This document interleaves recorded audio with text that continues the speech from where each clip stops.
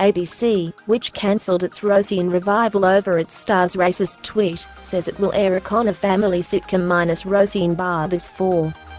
ABC ordered 10 episodes of the spin-off, after Barr agreed to forgo any creative or financial participation in it.